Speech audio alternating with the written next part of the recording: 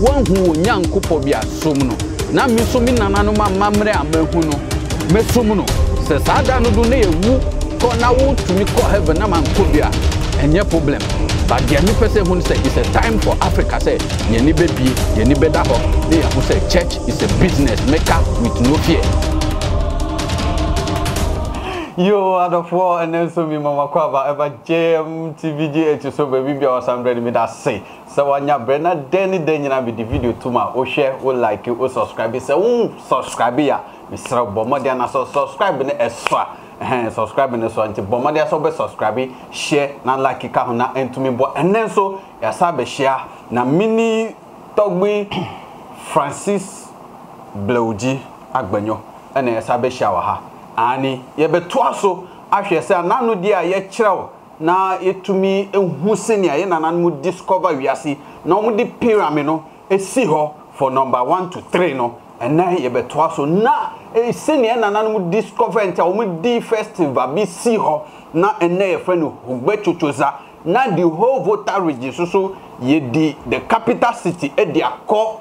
ma edi a ye friend ho no ena osi nananum so ombe cheche mu kire na ntumi nyanti ase ne hunu mu se ne bia ade bia omuye bia no obetumi ehu dienti a omuye ne sa na enye dienti a afufro fi se sa na etie na atumi aboa yo yata no vinyo pa omudo we sa na mi va JMTVG HG official female amudo we so na mi ba sha gbegbe na me David odi kwa mi pone mi like ni mi subscribe ni yikaba wanyo ai akpa abalike na me David odem kwa ndemo a mi done do na afi vide kwa wanyo egba mi gafa be mi kle Francis Blauji mi adoje ne ma biebo okay enyi choma fiami alike pyramid akemi atogbo discover kokola efiami alike okoko we like akoko pele le chi akole jinwo okoko na do efio katami ye ebe Hogbe Tsotso zai kemi duna ni ketare the whole nto me kata ikenye Volta region okonkonye ba the capital city ahoe ye uga wona Hogbe Tsotso za yi ketare oduani ple gomde dantonto a ijibi agblo ni vo nya ike ko agblo na ho machichi o ya ka duna Hogbe Tsotso zabere no doji no anyokra mi yoyi ne abadam ni mi ba yi ke mi wo wogbare ndada so ko mi wo ko le mi amagba de via ofia mi kabun eyo ke mi atogbe do anya ye o koni beni na fagbro ni mi ke ba ngo na joko wanyo e atanye maguga mo mai de togbe gba li ke mo ne da kwa vogbe blugba kwa no wanyo ko no pere mi anti senia mi ye ne da no mi koni cha ye ka ewe na mi de baba ka mo mi si ade ni e pese yankasa ye nyawie ansana yasa edi ama fufro nti wunua bi wonim se wo ye bibini a enne wa beji bibifo nyama tumu na onti kasa me kana chechire mu kire no na ebeboa yeta ne no view de masave gba masave blue body damane kwa ne wanyo tamaga no mia force ba mi do ye fugba aw do mi amaro mi gbogbo maga do blue gba ga kan ne magbo no mia to wa o ye ka gba nkeke vedu yokoba yoba nyama jibono kwa ba fagba to manyo ta ba wodo ki blowa ni medemono wa la de fun tontonto yata wa ba mono woni mata mi segomo kwa no wanyo enunti yenye biako na dia wo se ye bia no yatumi aye na emboa nti o ha mi sai bre no mo ma mi ko ne che na yemfa nkomo twetwe no enhihye so togwe ya wezo bazoro mo egba ha mi afomoto oh ado de viode afama o katofo apana tobio ya to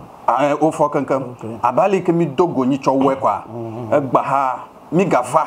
be mi aga ko bubu ne mi ato vo egbo be yiba ya de Hogbe Tsotso za ya de goma ne mi amagba vi o ka mi menya ngonwo alo ku wo gede owuro mi a ne mi asagoma ba leye tai mi atogbi odonyi kwa no wanyo ta le ko kokole kwa dowe so na mi aponkpolo kwa na wanyo afi mi aija amu agbo gba afi yo voji togbi kai mi ple mi lenfo ko ba ala nya ko ko nya Blauji agbanyo okay bo ba France mo tona chagaka mo tron vivi okay ya ta Francis akonya no me ga nko tron nya France agbanyo okay Blauji apa tali ko le kwa ko ni mi patako okay nchoma mi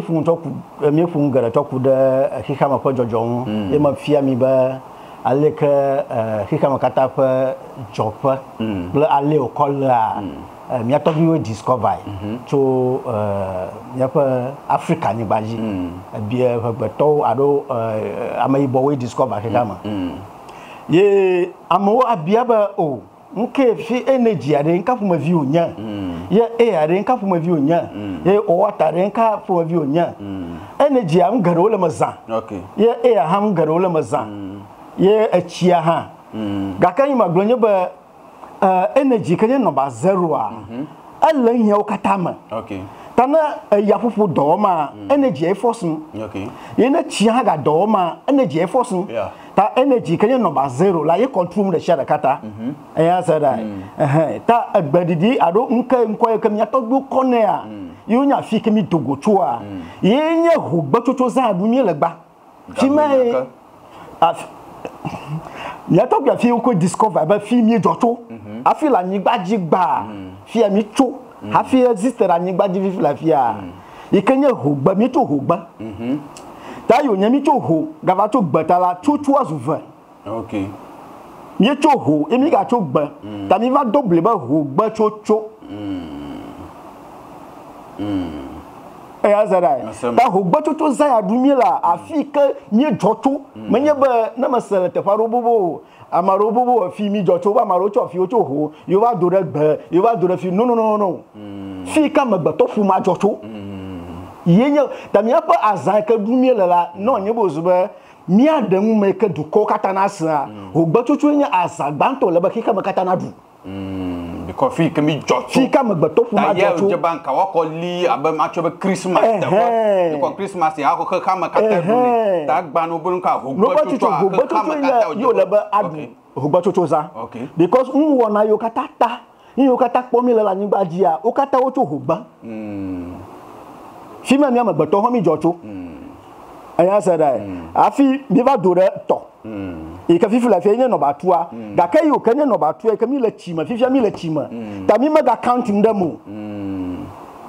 aya said mi cho la ho plagba ala mi ava to ma ga ka fifi mi la to ma ga kai mi maku mi la to ma tala mi ma ga la mi account fifi because mi cho ho ba e mi ba la to ma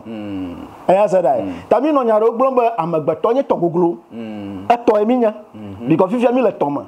ni apa energy ya ka do ma achimo la ta fifi la fia mi ma gatin count galamo ta fifi mi to Hogbe abo Hogbe a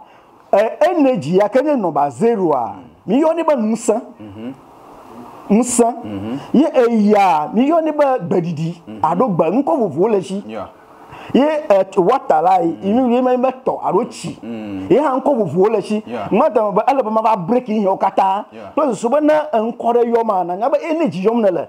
na nkore yo ma na nya ba ya yom na le na nkore yo ma na nya ba to yom na le because nko vovo le shi gaka nko yo kata nko garo le shi la na mi yo to la mi bu na ba yai okay ye de mi yo ya han bu na ba energy nsan vo nko o kata o le arrange okay aya said that na masemo ayo fofo fulmi ni ata ogbo na mi ba o to gba na mi ya because ale ke mi to bi o range mu kata e kana jijima bi o over se o nya ba mo jito mo yo la o to gba na mi apa o to gba na mi Francis Blawuji na wo tene nka no na nasema o kane se ene de koma minu efefo no kwa mi kirekire mu efri se minim se mu mudodo na ha ene mami nka no kure enkyeremo se ne wo ye akan ni o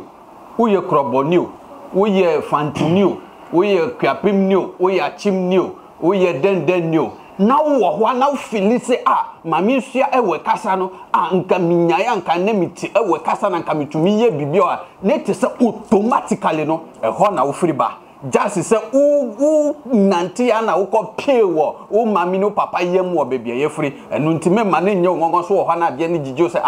mami ka me hu ko ewe fo no mu yes ye ne sa na the rare person na wo ye no atumi aye sa nti wo se sa festival ho for taye no ana ewe for taye na ye tu ni de Hogbe Tsotso zano ana se Hogbe Tsotso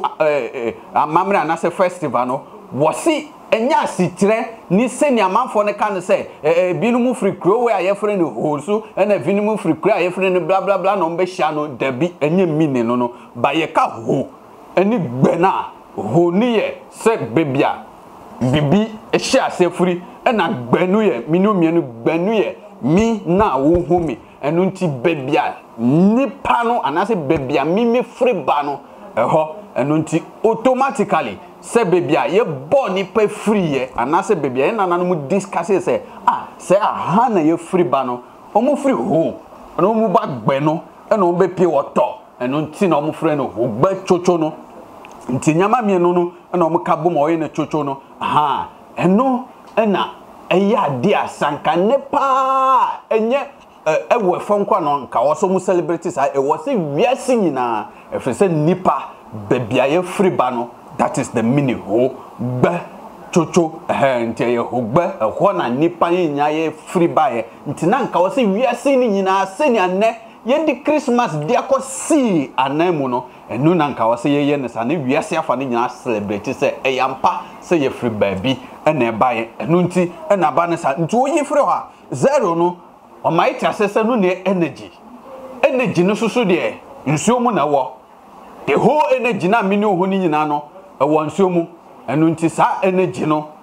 eno ena control ne nti no normally enta nkan kanyama ho fi se number 0 ena ye bibia enu nti number 0 sa de kakaraka na mo se no ne the planet aye kakaraka no uhu ayetisen etitise kakro eye 0 nti adesua bako na ye twemu no obehu se nsuma ni nyina twakako hyae ansana pyramid ni weni nyina won fifi enu nti ena o mai cha se that is the reason why energy no omude asie ebibifo fine ye ba ena se no be ye djuma energy no na ma ye djuma se water no ebe manifest ana se be ye bibia energy no e ma ye djuma nti energy no na control sa anyama ni nyina nti enu no de energy no ewo nipa da se na ewo ho no ye frinsuo mu ene by teach bibifo enu nti na osi ewo fo taka bibi se nipa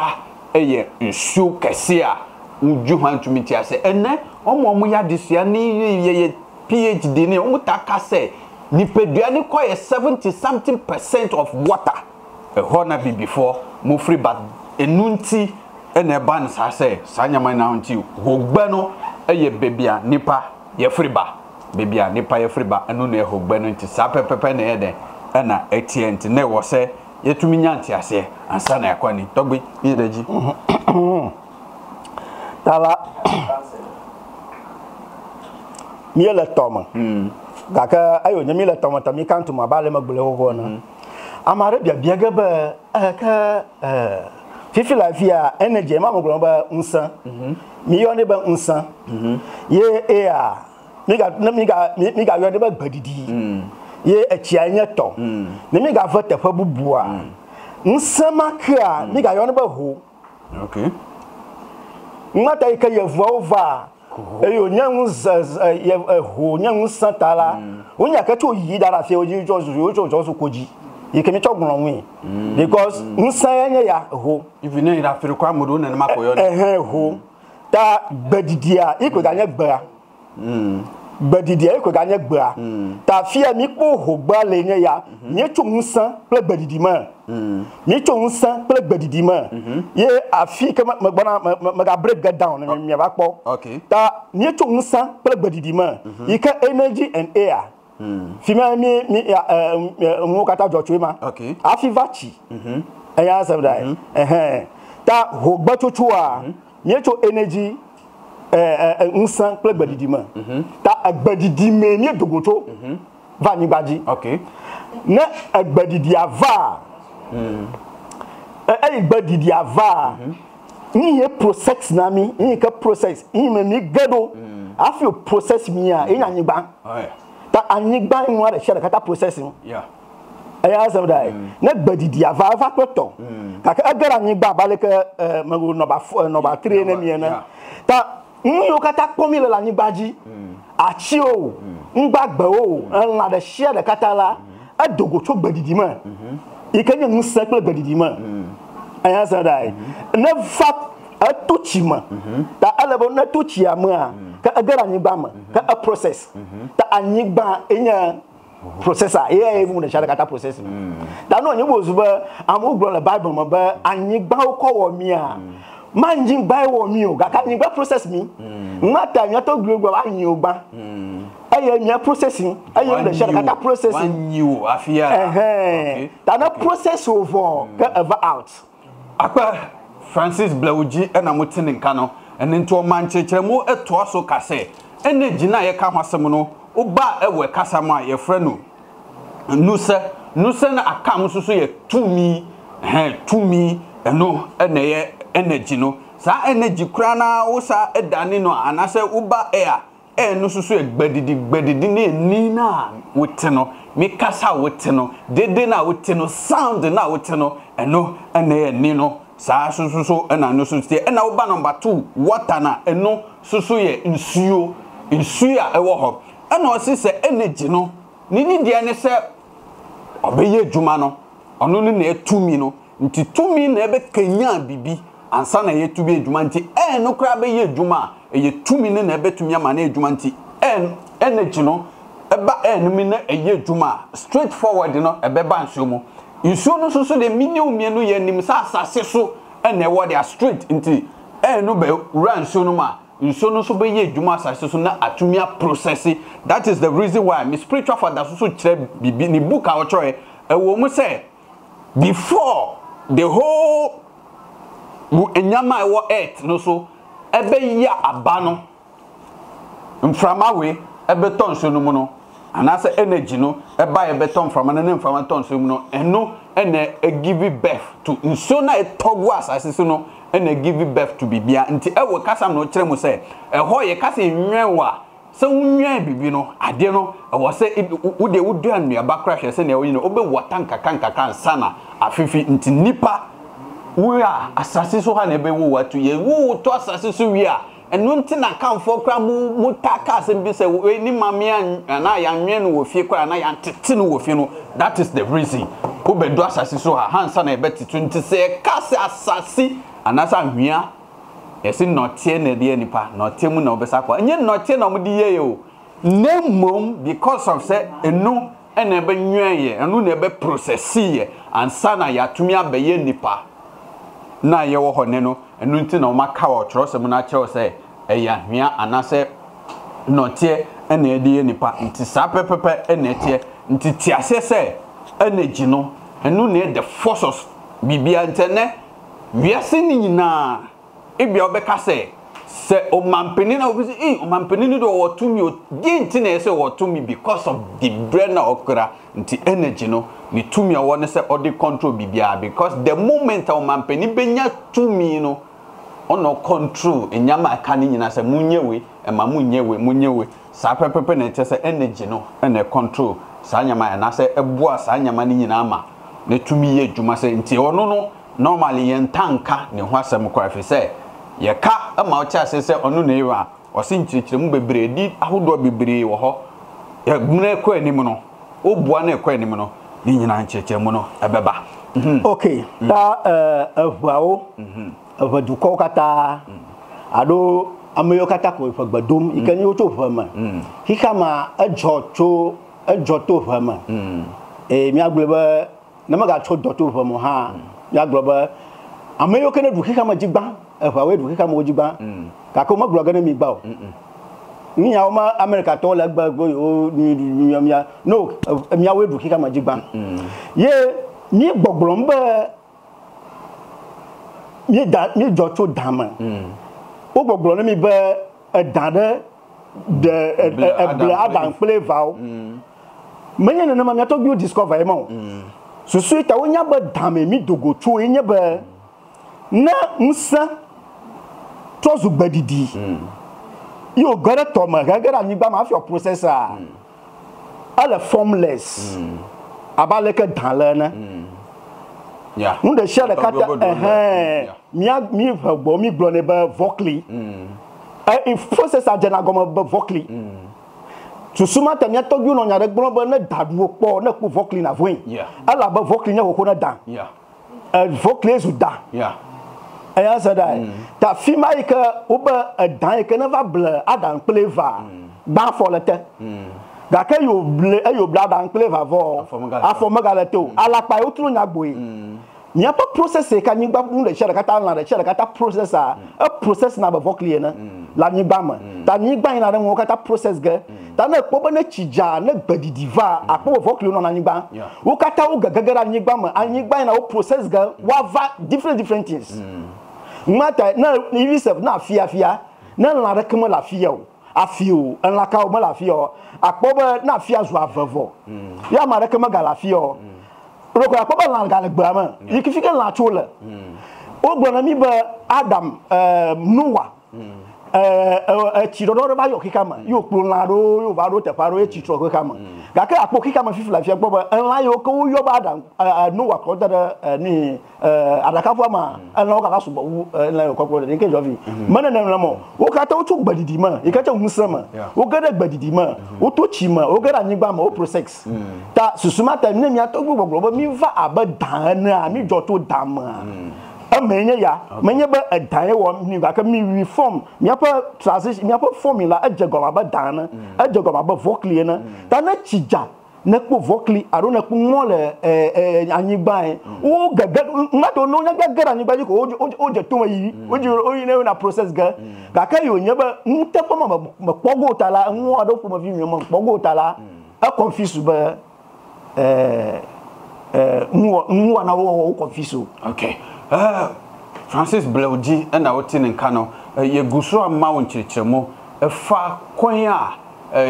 ebefo no fa so di sa Hogbe Tsotso za no de ntia mi pesa mu nyina mo ti ase ni eno na me ka kiro se eno na nka wo se na ye celebrate as a Christmas na ene de se ho fo wiase nyina but ye ma ni di si ho a obebisa se kire na ya kire wase efri se Christmas no kra obisa se kire ye be ka kiro se no na ye wo Yesu anase wo wuyo de hwe na aka ne trasa mpo de wo so di onim kra onim ase kire no wo se de ntia normally o mukase ye nipa before ye free owo mu ne baaye ye owo asefo anase owo mu na bla bla bla no enini enye se owo na ewo ye enye se bibisa baye papa no mu ye ya discover se ase nipa be sha se anase nyama ebe sha se wasase so na start ye na abe ya body no kwan ya efa so ne se sha se with gogomi mika gogomi na minim se na kan form friend badia eye tia etawo bush pa no tia ni bi we fo no mu friend no vokli no enu ho na nsonsono nsonsono na akan for friend no enu ho na bibia process free ye enu nti we fo tabu baby se owo kauda uhu nsonsono a wo so srew no the reason is say nsonsono ye paniche owo process ho na bibia start process free ye nsuo no begu asase no so no na wase enyama bia fifi na form no ho bible mu de yakachiro se na onyankopo efreye na baaye enye sa na tie bibia process according to na nan mu discover say ansan bibia be sha se no process asewo ntie ebia nsonso no na ekọ ahwan mu ntie be process about different kind of thing na wo de hu nbia na eda ho na wo hu enyama hodo bibre enu nti na se omu ombe ka kiro direct se ni pasu se ne ye no da bi o si Noah esisa mwa hodo de kogu adaka no mo na mwa hodo na omu bobodi eni bia mwa hodo na ehu owiase ne be ka se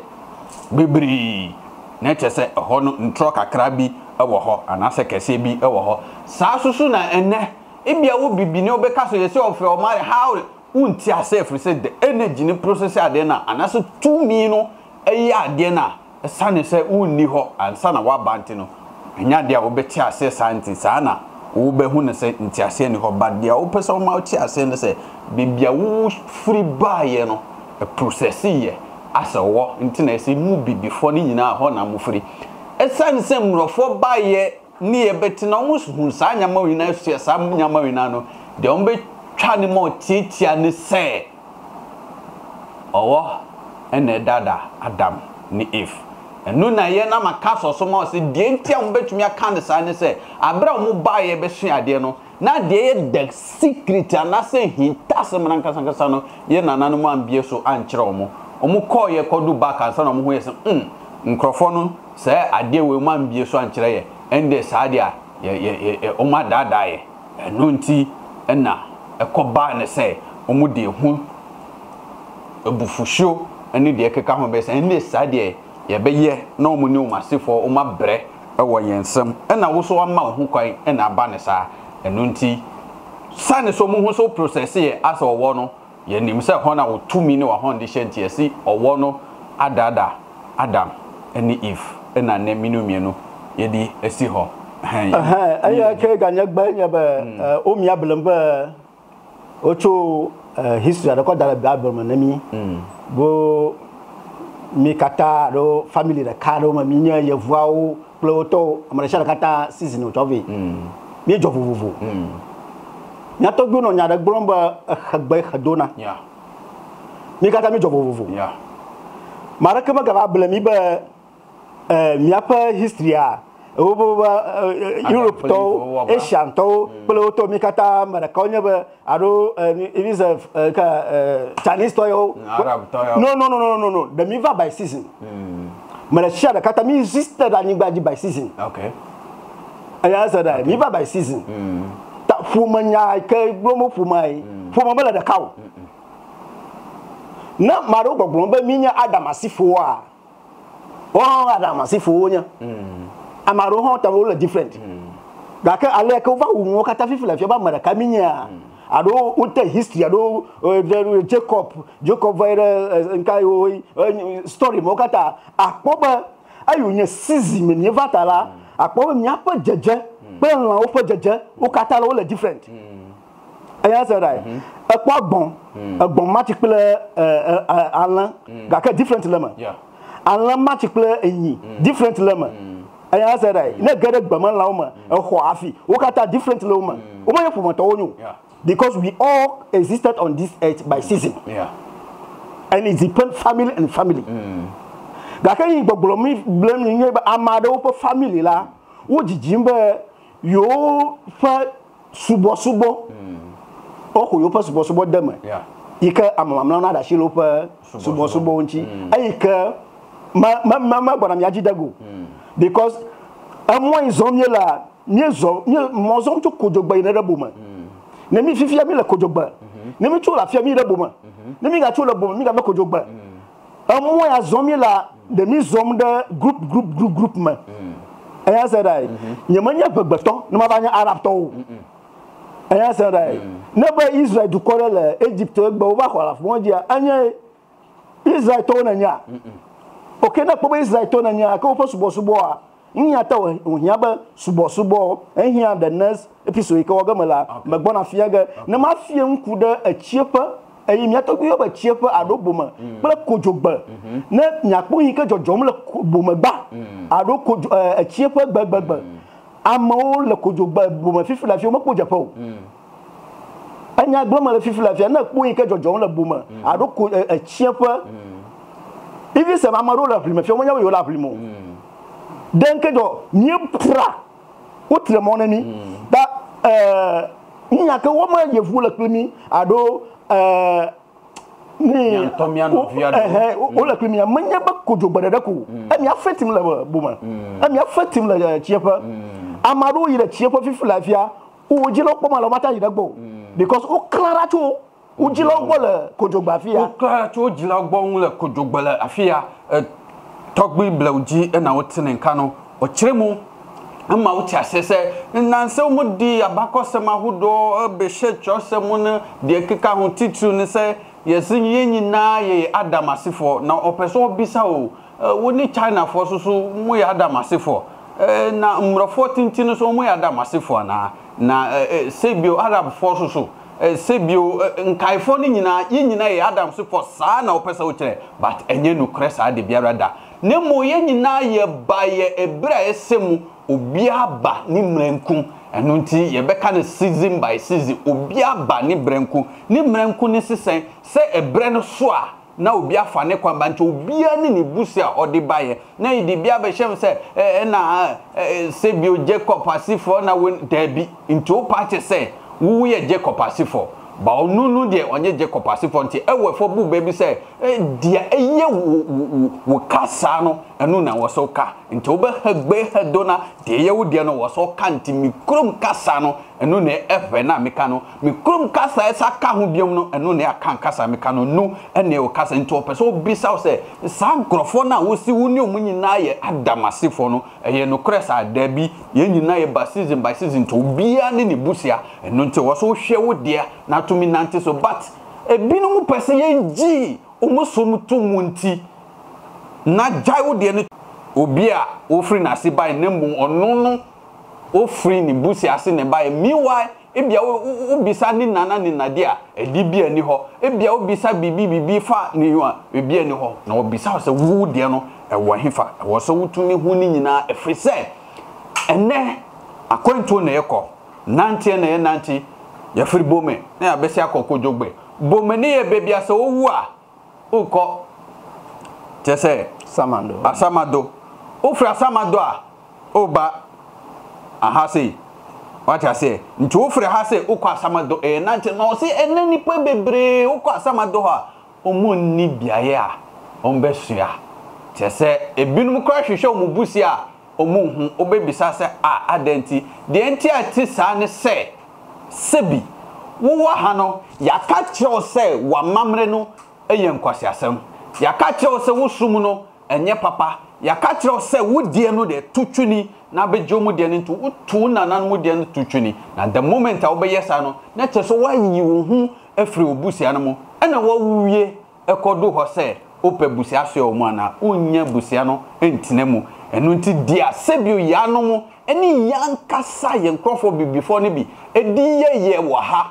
edi ye wasase so ho a ye minu me de hu ye hu hwatiti a ye fa mo man mu ekwa mo fa so de fa mu ha no kai na ho se enya hankwa na ya feti ye na mu afeti ye abra ye dane ye hu ekọ ye nananu mo ho ewo asamado efri se ya jabusia no se omu ye evil omu ye barbaric omu nye papa meanwhile ufri ha na wokọ asamado ho a obusia na ebe ma wakwaba na ya ma wonso enum na ewe fo wonwumu tu se na se mi wudu asamado ho a ye be bisa me kwanso na maka kire na mabọ ekwanso na ibisa kwanso wie na mebo a na mi so mabisa omudia na maka kire mi ansa na ya ma mi biaye a metina atena na mi bisa wo se ne so wokọ asamado ho obenya biaye atena ewo ho ana togbi okay fifia ma wu afia ma wu gbachocho ma yidelgisia okay akpoba abuto no nyara gbon ba opanyamia ka sama kire no akaten frama enye ya energy ala ko gbolomo le aya sada okay ta fifila afia ma wu gbachocho anu anmia yideji apaduko kata na siba ho plegba enye nsa plegbadidi agbadidi na agbadidi ava ni doto gbadidi ma ye hia nya gbadidi ma ngwa gana me fifila but ma break on the share kata down even self in your kata mi sponsor program na ma break on the share kata down na ma the share kata da po roki na Yesu Kristo gbo na musola obe afiki kama na jagoma ya yeli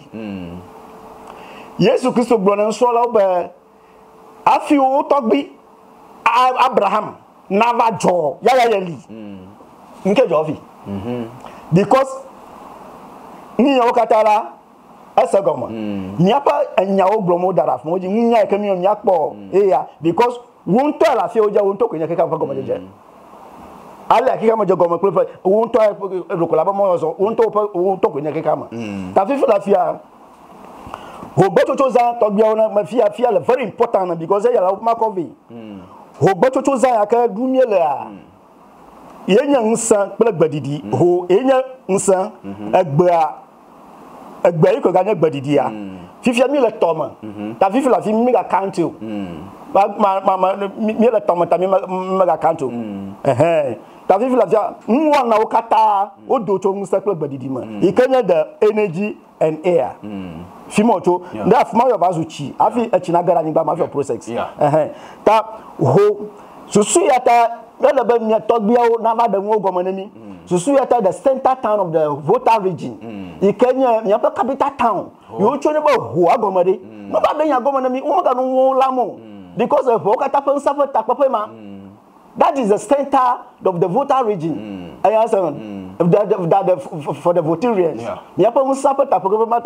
know, the Saint Tatala is represented the whole is represent the energy. Yeah. I answer. Yeah. So the energy town of in the Volta region is Ho. Okay. Okay. Okay. I answer that. That Hoa Gomenya. I answer that. Tamito Ho Plug Bama. Taima Zadugami Galencho. Ho Plug Brian one or Kata to go to. Yeah. Tano nyebo suba do adan hia goma nwie na keka ma na se goma ye vu na san hia goma ajeba miapa Hogbe Tsotso ya anye azan yike du kokata na dula Africa and the whole world anye du kokata na dula the whole world Togbi Francis Blauji na motene nka no wo se opeso wie Hogbe Tsotso ncheche mo no na ya continue akọ baby fufro so na chese di na de esusu esi eno na ka se ho no eno and say no energy no say ye ka ho a ewani a wuti ewu ankasa wo beti asese minami ho na che say ye pa hondi bi emomu de ye ejuma bi eno nti ho ye ka ho na che say tumi anasa hondi bi eno energy no na ye ka gbe no eno ana nti wo be hu se nu se no bebi o ka se tumi no eni gbedidi eni no o se hanyama mie no ena form bibia eno nti ho no aye energy no enu na beba abewura eno mo na eno kwa ansa na akokowura water mo na teso ota no a processi enyama e wasase so na tumi abeso aba ni senti eno mo di si ho se ho gbe nti ho gbe no energy ni eni no eni sound no eni bibia no enu na formi bibia ene ye hu no enu nti ena nananu di si ho enu nti the whole Volta region na ho ye o center no enu nti na o di si ho se aha ena e bia ya ho tumi ni nyina ewo enu nti tumi ni nyina wo ha de wo se ye di gbe no esi ho wo se ye di ni ni si ho ma obi ati asese gbe ho ana tumi no aha na ehye enu ena betumi abo enu nti na o tu ne di Hogbe Tsotso za dudu ana se Hogbe Tsotso amamre a eyo ho nti anka omutumi chire mu na wiase nyina tiase a anka no ene wose yedi si ho ase dakese bia ye be celebrate afibia na nye afufro dia sebi o ma hihye edi abreye nti ho ene odi si ya wotro bibi fufro nti ye nto so na ye hwe bi reji miapa ni afiamila na taflache na akpoma fifiamila episode 8 ala bana be asema goma nyu ala yire magba because me fi un tokura yin okata hu ala bana ba je goma cho ala bana ba je goma afi na tama asema goma nyu ya sa da manyo na nyewe na ba gare mako ye na ba enwa kpoma anu confuse because mo je goma premium ta mara kuku na mi nwa kpoma mi je goma mi ba je goma cho mi trace video ala na mi a change of one jafi mi ataso because mo juma break won kata 1 na mo le share kata na sa goma okay ta fifi la fifi a the representation of 0 1 2 yike ma ipa calendar ipa nu ya maka mo va fia depo nsecho awama aya sada imi cho gbadidi cho jinuma ye atola mi represented the star ngata mi po togaro la ngbaji ta mi awenye to ngata we have a many families ngata gbogbo no be mi mele the cow na mare gbomo be mi mele the kala pai because achiyo la fufufu different okay black red water different mele the cow to gbo udam atiafuma ikeje the energy won kata wom gaka different level aya zada okay tamia to gbi opa goma sasam nya ba nye dugoto aya plejimuma aya nya mi ato ye jimu aya nya mi ano ye stars aya nya mi awo ya nya de biawo tamia fi mi dugoto nya aya plejimu ple mi va so star ta sana ikanya the son even if you watch the son of God that sana it represents Musa you can energy never another level you can energy ala ye gadidi it out of mother mu jiwa ta ayo nya jiwa ayo nya madam hu de share control tala badidi hu de share control le kika ma na bi agbonya na that is the voice is is controlling the earth because the voice represent the mother. Yeah, for sure. Then you never even say na banya nenye de viha nenye na banya machichi. I even say me ya will control God command la me no. Yeah. And I said that ta nya no nya the voice ye nya control. Ye star nya nya de via wo. I said that. Ta nya to do se go mabe ayema aye pe jiun me nye dogoto. Ta me ko jiun le yama. Ni ko sana le center. Nya togbu yo ba agade togbu yo ba de nyama na mi nya togbu yo na ma yikele ya ejimma abavio nya le vira hie na do la pa mo do la dere magba o do la chilem na de vio mi no popom le jimma ejimma ma nya togbu yo ne ba agade ameka nya na ba de gomo na mi ta fi ani dogocho ya Jimvi. Ye mla chara kato. Fie mi dogo to. All right. Ye guso ye man chechemo nti mawaso nkofo mboko na tie ase so tie bibi fofo adom no na tie we ansa. Nti eno na odi kankan no so pese o ti sa dwumade we ase ya ende misraw minim se data na we use there. Ba bomade wo ye nin kakran enye dakro. Ko hia se from episode 1. We episode 8 ye episode 1 to 7 we episode 8 nti se wudu hana wunya ntiase bia go back to episode 1 enyama bebre na wo hanyina ya manchechiremu e wo hono ma na ye di ebedu ham nti wose sound no se sound ewia no se wia no ene sound no ho ewia no eno ene ade a waka ho asem dada wo mab no mo se wo hwe ewia no dia eno ene eja no ade ase ewia no ntena obi beka se ewia na eda ho de ewia de shipa o adanti na hia na chese eyeja nti eja no eye father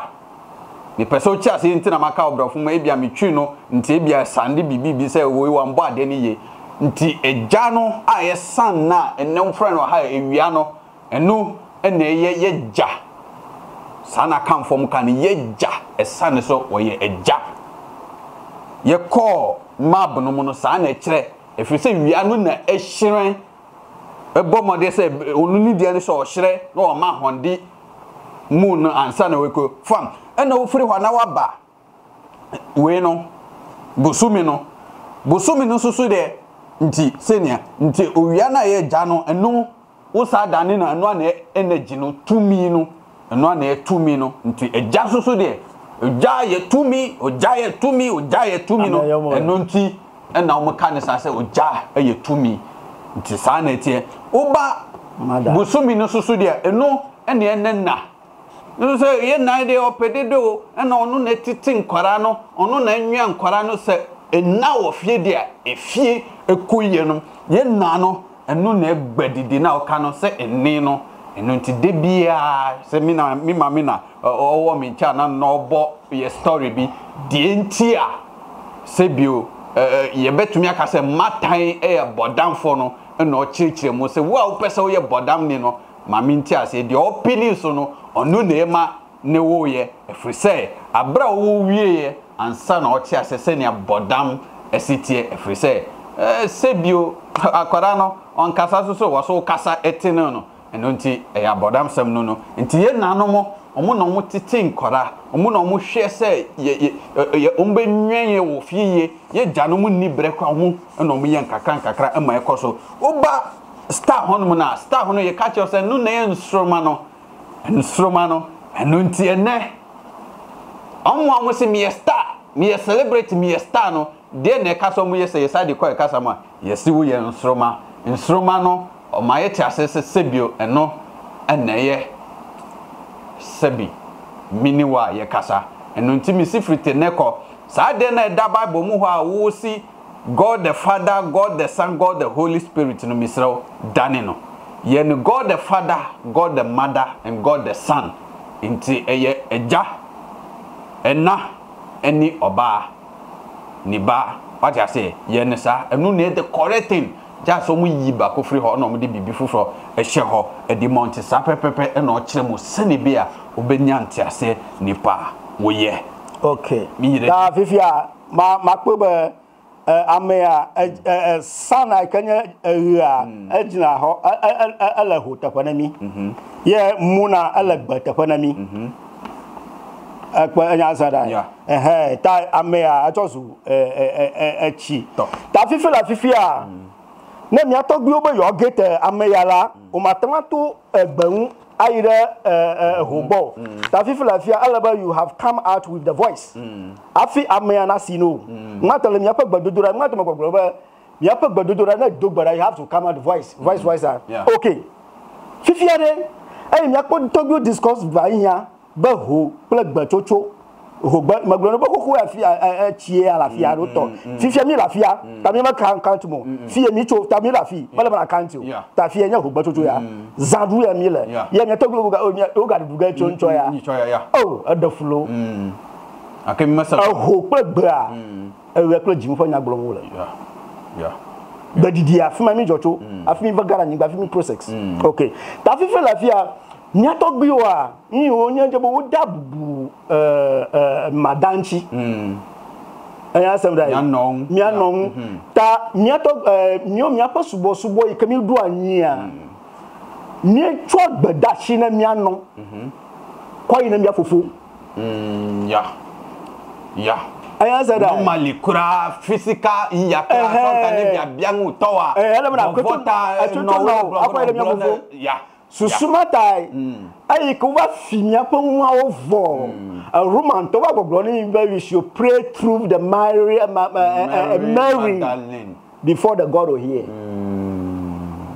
ta fifila fia over gbogbo the man that or man that can the moon you can be dog banana ever represent Mary anya say that fia nya pa subo twotwe ya ta mi subo na ta even se amagade o kata anya nkoku da emu na nwa o mo to mu nko fa fa o na wo amagade o li fifia ma fian na weto mu na agi a amaya saga waga no ta o mo to mu nko fa fa o yeah, because you feel the share the katana and simple that's the reason why I about that Sunday the phone because on the moon I said that sana umatomato no I don't forget directly that without the mother without the moon you can't go to the sun I said that nyapo Hogbe Tsotso afia masagado na no kpo hoa acho jiuma ye gbacho jiuma okay aya sa ka fifia mi le toma achime mi le na to ba amgoto to goglo okay nti senior ogusu chechire mo ano eno anisa nti oso pese o ma uchi asese ho no san no eda so gina ho ama ho se ho tumi ahodi no nse no enu na omudi si ho ase ho chesa ade a wo tumi na mo no so no na gbe no na afi star no na o ma o ti asese nsuo anase ya nsuo na sisi mi no kasa de ye wo nsuo mo nsuo mo na ye wo aha na sisi ye wo ntumi counting ka ho fine ni sa no ansa na ho etumi ati bibi na otumi de aye djuma na so otumi de amondi bi ahye amade na aye djuma gise gbe ni ye djuma gbe gise sound nino enino gise ye djuma ansa na hono atumi ati na de na atumi ayeye eno nti na yesi se wo bompaya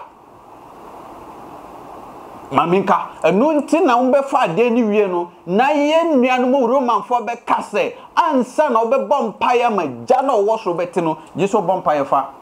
Mary so that's the mother so munim say eno na the mother of everything and I'm so Matthias saint na even normal you were ye wasase so hakura no toda minyo mienu ye be bisa ye papa ade kura na jise ye ka kire mami e free say ye sro ye papa nti jise ye ka kire mami nti ye mami na edra na jo honum na o krokro ni kunu na fi o papa etumi di ade na monti e simple nti ase we de wo so ti ase nti gbe no o ma o ti ase some moon no and the mother of everything and afi gbe no eno so ne dia odi bibia eko ansa na atumi process if say gbenu na di bibia ma chi no anase nsuo no ansa na nsuo na atumi process nyama wasase so na enyini but sesi aye wo nsuo no mu ntino ye ka say ye ka bibia ye be ka with eni na mi ka no enu na egbe no nti mi ka wi a ho aye energy no saye san no eno na ebe somo ansa na atumi a process enu nti bebia wo pese wo ti Hogbe Tsotso sa ne say eye ho gbe nti bebia tumi ni no freba ansa na efomi bibia wasase so no eho enna ye nananum de si ho say ye be celebrate afibia nti sanka ye nuanom betumi a kirekire mu ema wiase nyina ti ase a ya de anka betumi aboa na atumi aye fefefa ye dedede ye nka kakraka ho na de etumi de se maglo fi de kwekwa na gbaton Tsotso azuva mata oba Tsotsoro maga flu Hogbe Tsotso ye tofi afia mi tofi afia ga va fi afia ga tofi mi ga va fi ta Tsotso azu double okay ta va zu Hogbe Tsotso za ikadumie la egba ta barakuku Hogbe Tsotso za mi na se me man confuse e frese Hogbe e nyama mie no enye nyama baako enti ho ye free ho na e ba gbe ho ansa na ye be sinko star ho anase nsuo ho no ni sente ye nyama mie no enu nti na omo ye no Tsotso no Tsotso means e bia nyama mie na akabom ofri Tsotso nti ewe ni bia be tia se Tsotso ye mi cho le fia gava yire fia is enyama mie no ye free ha e be sin ko ha enu ne Tsotso mi cho le fia va yire fia wo cho le fia gava yire fia enu enyama mie no nti na eye Tsotso mi no jare global achia hokple ya achia jajankle gadidi yeah that's where we come from nti baby everybody ta na oka otie no Hogbe Tsotso a ilenye ya nti wasim ti asese Hogbe Tsotso no asekire no nti before be too nice e we for festival dey ya na ye fe ya na ye dey Hogbe Tsotso za no mami nkonkɔhwe bi no na chese obedu ho bibia we bia no wo de ntiase na o tim dada de ka ne so be follow sa mame no omu ye ne se nti wa wo ti sa diso ya wase no be hu se afia mame bia omu ye wo ho eni bibia omu manifest wo ho bia no obenya ntiase bi so ye no krese Hogbe Tsotso no mini na mati anase mahwe e wo JMTVGH so aha e JMTVGH jomedi amato ne di African spirituality before you to me ni ahondi no eno na go so hwe a ye ma onchekire mo ye pese unhu bebia wo free se ne be ya obehu se uwa aha na meko ba won hu sanyama mienu we a onye obia anase onye nipa enti mini abema anase papa anami bra pani Francis Blauji be kase ani se unhu sanyama mienu we ende onye nipa yampa e wose tumi hu ansa na ya nipa enya kala show gbla ni mi kwa aga ina da hwawo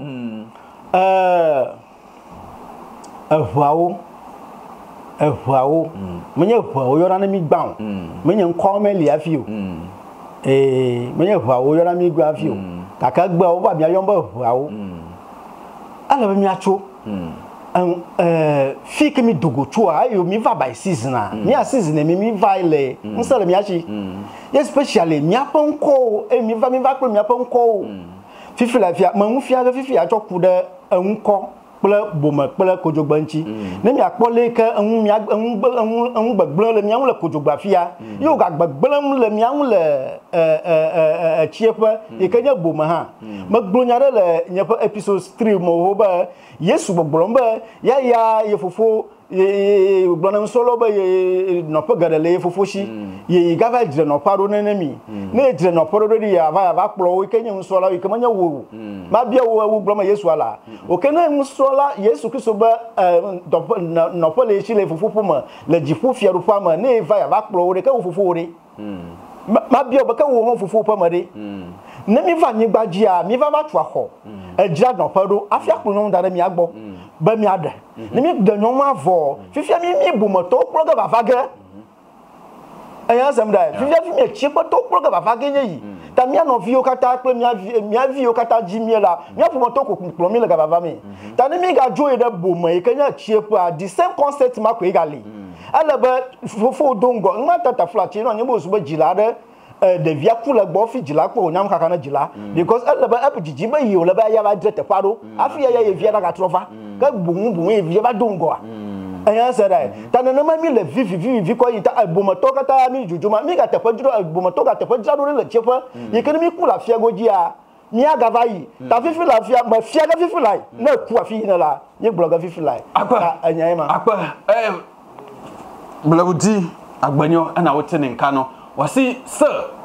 mi nuanu mo efefo mo ane modane mo hu se mo ya foforo mo nti na mi chechire ade wo mo enye sanka mi chechire mo wasi se wote ho se bio media oh mi asemesi na media mi asemesi nti mi wo na asembisa ne se okade bio episode 10 ni mo se bio Yesu Kristo kai se mi jawo biaye pi na mi kokko sese ho na mi sese ho mi meba be fawo na biaye mi wo no ho na wo so be wo obisa wo se wo na Yesu ka so oba be fawo kwa na ye ba sase so ye be si dan sese mu bibia wi ansa na ye de oba kraba na wa ba betinemu na wa bisa question say so say na wo hu no wo free ha kwa the same concept and I said sa dwumede kro na ene wo ho so enu nti na Yesu Kristo kai sa de nti a obi ni bawu a etumi hani na etumi hani jane se odwi se mi na nka wo se mi di kan na nka mi ko 60 ho ema mi ba nka oba na onya bia ye tina ande nti na mi ba ye den aja mi ho akọ batene ya jai to ho ene efa obi de se enu na yewu ye be ko ho ya akọkọ hwe obisa o said da ben na woni beba ho so na dia wo so woye no watumi aye den watumi aye enu nti awes eni ye nyina ye dwi ho na nka bomu na ayira free ho no ye mpesa nka bomu ne mbra na bibifo ye mfa ye ntuma pafra ye de wo hase ye bekire o freya ye bebie yepu no na atumi aye bua dwumedie no ye hia cameras ye hia laptop ye hia machines tesa nka video we mu da ho na nka san mu bibia ya nka wa woni beje se ampa ade meti ase ye ma machine ba ko ya na edi ye be yefie be ye de wo ho ni ubua ya ye be ko enim nyama bebre ho no ma wase wura tokro ni amra ni bia ya hodo na ye kofa bra ba de edi be ko no ebi ni ho nti ubua ya ye betumi akofa ni nyina ba nti me ko ni nchem nya susu ya la shogbla ni mi se gba torfe nkankan bubua mi akoy no okay ta ye mama ga gogolombe mia anglo to e kenya vango gbono lawo story ma no mama ba ka kama na mia story agbojiji choku de Noah to Noah fa gomo je kakaba do de Pharaoh fia Pharaoh le Egypt fia Pharaoh fa nchinya kakaba do de mia togbi mia fia ga gokoli ji ba gede akolomada bagere amaro se bator fia kwa nkaka komiano gagara mo bagere ngoche ngoche vie pleto ayi ko ba ni ko noche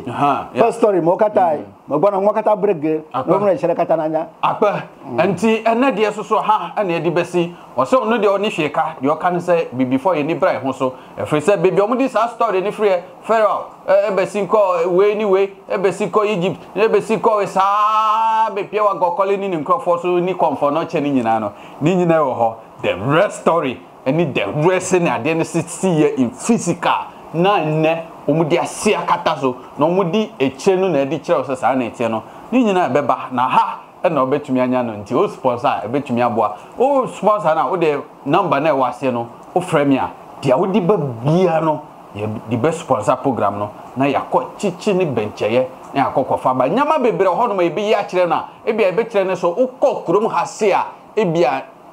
nsroma bia na se bibi o ha no na kire de e pa kire na se ni nyina no ye di de ebekọ no na ebekọ nti obo a ni nyina betumi ama nkonide ayeye dia ene so me DOP Asalink ono asoso ne sabua me edit ho in fact be close to 2 years ni me start adwuma we no on jai me chida no me boss ansana me jai be sha say me am there but oh yeah me si boss me ni obi agise wa na wo sabua me ono ene boa me upe graphic designing upe video editing papa enye fake de ani bi me kai so edit video movie ma obi ni panish ha wonim editing but akwa we there wasanim editing nti upe banner upe bibia ye graphics hu djuma nkwa dia ofre Asalinka unsabeka unya frame me na so me pe o boss na wo ye graphic design wo betumi a ye t-shirt ndi keka ho nyina mamia ni nyina obeye e dia ma na afi wo so wotumi ahyebi wo so wotumi dia ye program na wo pesa wo ye no amano de bia me report e de ko US bia Vital GH Radio and TV obetumi a subscribe to my YouTube channel no na afi follow mu on Facebook Vital GH Radio and TV ho me report e di ma mo every Sunday and also so obetumi ahwe me ho Sunday bia ebo Ghana time no otwe US New York or Delaware time 4 p.m. obetumi ahwe me so live Facebook YouTube just a platform be 5 ni nyina almost stream ho o follow my betumi aboa enu tie nan so aha na me di ene de besi adofo mo bo mi na no nana no mo nhamo minia bagina eni omo ka ni nyina anti root Mr. Wuso eni Mr. Francis obia nana no mo nhiramo eni mmoa eni adoya mo ye mami